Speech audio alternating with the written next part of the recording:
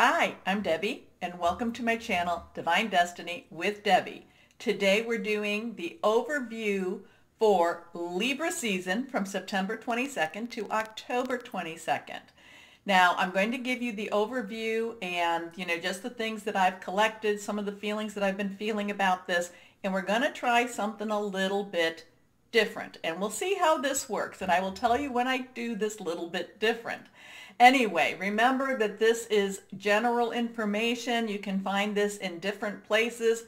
In fact, one of my favorite websites, I will post that when we get, well, probably in the next day or two. So just watch for that in the community page and also on my Facebook. Okay? So now let me just kind of go through some of the things that we need to know about. As we enter into Libra season, 3 planets are going direct. That's Mercury, Venus, and Jupiter. 5 planets are retrograde. That's Mars, Saturn, Uranus, Neptune, and Pluto. So already, now remember, Libra is about the scales, about justice, it's about balance. So already we're entering Libra season out of balance, okay? Now, Libra season will begin September 22nd. The sun, Libra begins, and these will all be Eastern Standard Time at 9:31 a.m. Eastern Standard Time. Also, the fall or autumn equinox for the Northern Hemisphere, which means that basically it means night equals day. So you have the fall, autumn, and you also have the spring when these are close to being equal in time, okay? So, they're not quite totally, but they are close. So you have about 12 hours of daylight and you have 12 hours of darkness, okay? So that will start at 9:30 a.m. also. So right at that same time, you have Libra season, which is about balance, harmony. It's also about justice. And you have the autumn or fall equinox beginning, okay? So now what I'm going to do is my Rider-Waite. I don't use these cards a whole lot, but I do like them. We're going to see, I'm going to pull 3 cards to see, is there anything about Libra season just in general, okay? And remember, I have done what I normally do. I have prayed, meditated, and infused the deck with Reiki energy. Remember, this is just a general reading. It may or may not resonate. Okay, take what you like, leave the rest. Okay, so we have the Sun, we have the 10 of Cups, and we have the 5 of Cups. So very interesting. The 5 of Cups is actually reversed. So here we go. The Sun, you'll notice, the Sun is very bright. The Sun is optimistic. The Sun has hope. Things are going to work out, just keep going forward. Now, the 10 of Cups is about rejoicing. It's about having things, having your cup overflows, wonderful home life. So these in itself are very, very positive energies, okay? Then we have, and this one's reversed, so it's a little stronger, we have the 5 of Cups. And with this, if you notice, the person is turning his back on, actually, in front of him, there's 3 cups that have fallen down. And it's like, oh no, what do I do? But yet turning his back on the things that are behind him. And not necessarily, not necessarily trusting that they're behind him, and not necessarily believing that he still has this good stuff happening. So in most part, Libra's coming up, according to these cards, is going to be very hopeful, as very, very rejoicing. However, there's going to be a little bit of a mourning. There's going to be an mourning. There's going to be leaving some things behind and not necessarily recognizing some of the blessings that we're receiving. Okay, so back to this. Now we have on the 29th of September, we have Venus with Leo trining with Aries. So there might be some emotional energy with that. Leo is very gregarious. Aries is very fiery also. So just be aware on the 29th that something could be very, kind of, emotionally blow up a little bit. or emotionally rectify itself too. So sometimes, because remember, Libra is about balance.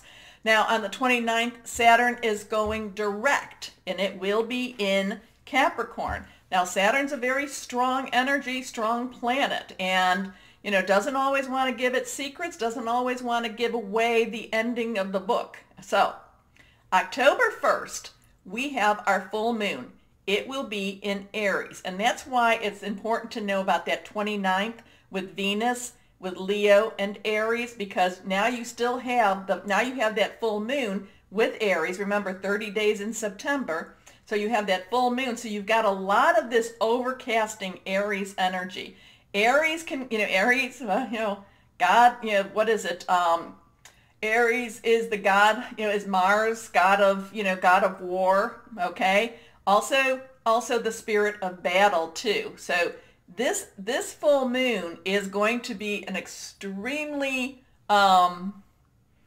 interesting full moon. That Aries energy is going to be pushy. It's going to be putting things forward. Saturn's going to have some of that stubborn energy. We also have there's some squares going on with this. We have Jupiter, we have Pluto, we have Saturn all around that's squared with Capricorn, and then we also have conjunction Mars, because it's kind of next to each other in its own way. We have Mars in Aries, so you have all of this. Now Capricorn is probably going to be, is also going to add to the stubbornness, but Capricorn is also going to probably be what mellows or what stabilizes a lot of these planets, okay? So let's go ahead and see for the full moon in Aries. And remember, full moon is that time that you do that release, relinquish, and request. And this one is, this is going to be, this full moon is going to be all about me. Not me per se, well, maybe it will be, but that's how we're going to be approaching it. So it could be an extremely selfish full moon. It could be a very, I'm putting my foot down full moon. It's, like I said, it's all about me with this full moon. Now, that could be something that's been very needed. You might need to do that. Or, again, it could be, I'm not putting up with anything either. So there's going to be some strong, just I'm standing on what I'm standing on type of energy. So let's see, we're going to pull 3 cards again and see what we have with this. Okay, interesting with that. Now I am pulling these up, and what we're getting here, this first one is the Tower. That's where everything has to break down in order for it to pull back together again. So the Tower, a lot of times it's like, oh, no, not the Tower, Deb, not the Tower. No, put that back in. But the Tower is where everything has to collapse in order for this to come back together again. So this all about me type of energy, it's going to be kind of like clearing. It's like clearing things away, Then we have this one that is reversed. This is the Ace of Swords. Now, Swords is air energy. We talk about that. That is Libra. We're in Libra season. It is also Aquarius, Gemini, your thoughts. And this is, a lot of times this has to do with how you're planning. You're making your plans. So again, with this all about me type of energy, things kind of like breaking down that norm, new plans, new ideas, new ways of how we're going to get through whatever this is, what we want to have as our new direction also. But we are very good. It is very good. We have the Knight of Wands. Wands is Leo, but it's also Aries and Sagittarius energy. And remember, we have the full moon is in Aries. We have that, Mars thing going on with Aries also. So there is this, ready to go, this is kind of ready to go into battle. This is ready to go fight for some of our beliefs too. Okay. So this full moon is not necessarily going to be the most gentle full moon. But again, full moons, a lot of times this energy, a lot of times, sometimes you just need to clear it all out and start over. Okay. So the thing then we know is that October 2nd, Venus will go into Virgo at 1648. And remember, these are all military and or 24-hour and Eastern Standard Times, okay? And that will help to kind of like looking back and saying, what the heck did you do? You know, come on, get it together type of energy. Okay, now, on the 4th of October, Pluto goes direct, which is good. So we will feel more in control, but it still has to go through a couple of steps for us to feel, before we really feel more confident in that. It is going direct in Capricorn. Then, October 13th, we have Mercury going retrograde 21:05 Eastern Standard Time. And it will be going retrograde for the first part in Scorpio. It then goes retrograde into Libra on the 27th, you know, at 21:34. Okay, so, and that's important. Well, we'll get to that point. Now, you know that that's where, you know, communications, don't buy any electronics during that time. People tend to come back into our lives. The thing is, though, with Scorpio, Scorpio doesn't like secrets. And they don't want, you know, they don't want secrets in the communication. I'm not talking about Scorpio, the people under the sign, and even though I said Scorpios, Scorpio, you know, it does not like to have secrets. So things can slip out, things can come out. Now, Libra, again, when it goes retro, so it's going backwards or it's appearing to go backwards in Scorpio, it then starts to appear to go backward in Libra, bringing that balance again. And like I said, that's the 27th. And that's when Venus enters Libra, also within 7 minutes after it goes, you know, into Mercury. Mercury goes into Libra too. So you're going to have Mercury and Venus. So the words will be, the energies will be a little bit kinder, okay? The energies, the communication, it won't be quite in your face, and that's what Scorpio was bringing.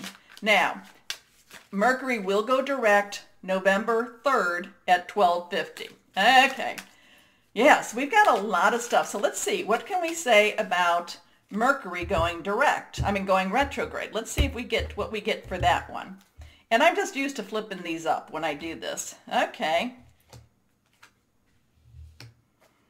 Okay, so really, we have the Four of Swords, okay? Swords, again, are, you know, air energy. It's still that Libra energy. It's still that Aquarius, that Gemini. Thoughts, your words.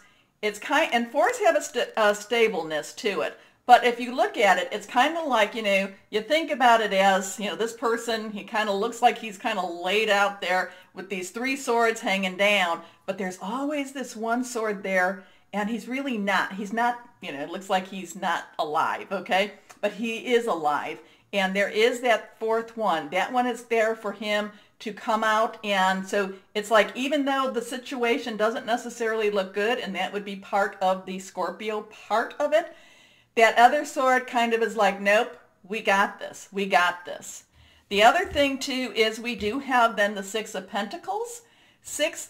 Pentacles is earth energy, Virgo, Capricorn, Taurus energy, money energy, something, you know, that you can touch. And this is not, you know, so another part of this, and I think this is when we go in more into that switch over from that Scorpio retrograde to Mercury retrograde and Scorpio to Libra. We're going to have more of a, like, okay, we need to get our act together. We need to be kinder. We need to be nicer. We need to, you know, be more generous to the people around us.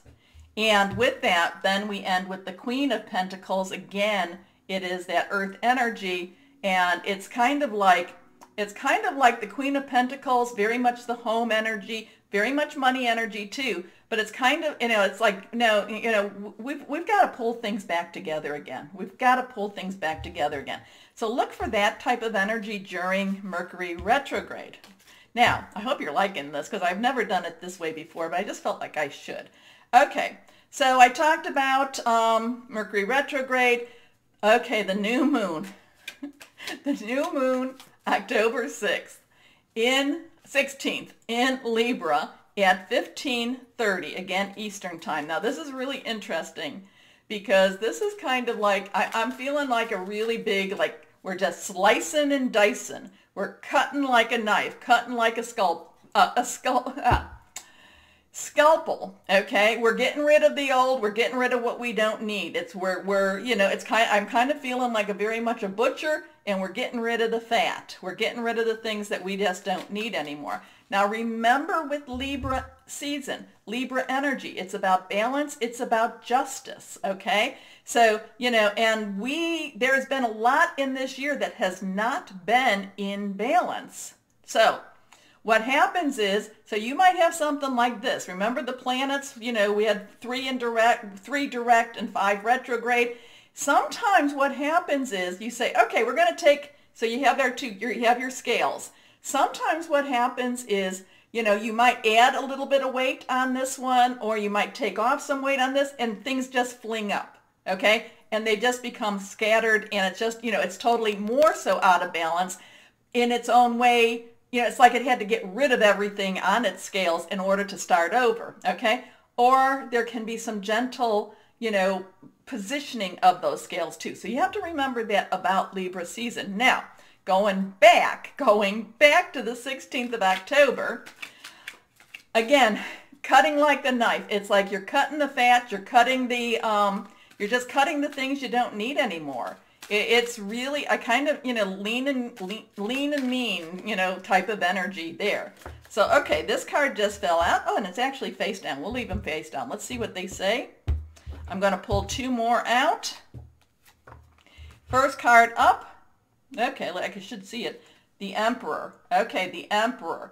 The Emperor is, again, this would be an Archangel energy card. This would be Michael. This is about getting things organized. Get things organized, put things in its place, use wisdom, don't use emotion, and get things ready. So around this new moon, which is when you really want to do a lot of your requesting, remember, full moon to new moon, it gets smaller. That's when you're getting rid of things. New moon to full moon, as it gets bigger, you want to do your requesting and your gathering of things. But the Emperor is saying, really, get things organized, get things, put things put things where they need to be. Okay, so then we go into, okay, the Hierophant.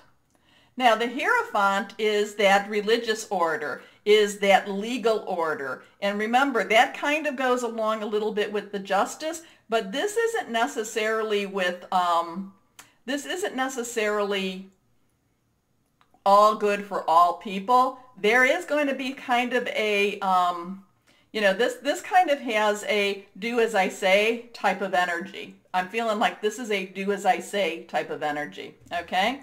Your last card, I need to see it, so here we go. Okay, this is the 3 of Pentacles, okay?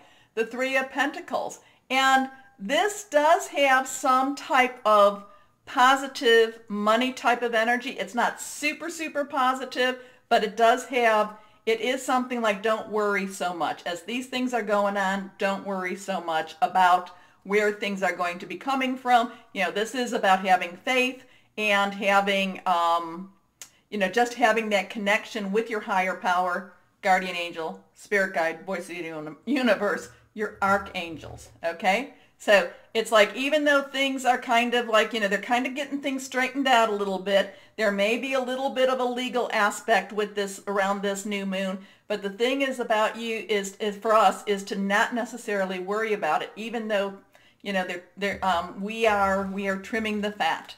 Okay, now let's see where I'm at here on my list. Okay. Now the person that I get the that I get a lot of my information. Now I'm giving you just the dates. The other things are coming from me. But, I did want to put this in that around the 19th of October, things will start to actually be, there will actually be a healing type of energy coming. Okay. The 21st of October, let's see, anything going on? Well, we have Venus in Virgo, and then we have Pluto with Capricorn. And which will actually be pretty, but Pluto likes control. Virgo likes a little bit of control too. So, we'll just deal with that when we deal with it. by the end, during and by the end of Libra season, we now have 4 planets direct: Venus, Jupiter, Saturn, Pluto. We have 4 planets retrograde: Mercury, Mars, Uranus, and Neptune. So now our scales are coming back into balance. Okay. Also, too, October, October 22nd, Scorpio enters. Okay, Scorpio season begins, I'm not going to start over, at 1900. And like I said, this is all Eastern Standard Time, so you can adjust it to where you are. And I just wanted to throw this in. We do have a second full moon on October 31st at 10:49 a.m. Eastern Standard Time, and that will be in Taurus. Now, as I was shuffling, and because I like to do this with my hands anyway, just kind of shuffle the cards, a card fell out and fell on the floor. It flew and fell. So hold on a second. Let me get this. Here.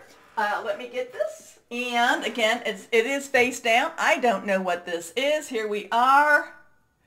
Okay, we have that 4 of Swords again. And like I said, while it looks like these 4 are ready to fall, they are mounted. I mean, these 3, this is air energy again. But there's this hidden energy, there's this hidden sword, there's this hidden plan, there's this plan that, we may not necessarily be aware of, just ready for this time. Now, this might be for Scorpio season, it may be for the end of Libra season. So, like I said, I wanted to do something a little bit different. These are cards I use more for myself. But I wanted to share it with you. I hope that you enjoyed that. It was very kind of a quick and dirty adding that in, but I wanted to go through Libra season with you. So remember the button down there. Please like, share, subscribe. Let me know what you thought about this. I'll maybe do it again. Or was it too rushed? Was it too much for you? I want to thank you all for watching. This is Libra season. I will be getting out, the signs in Libra seasons. I'm going to post this one first, and then I'll be working on the others. So, as always, please know you are loved. Stay safe and be blessed. Bye-bye. There we go, down there.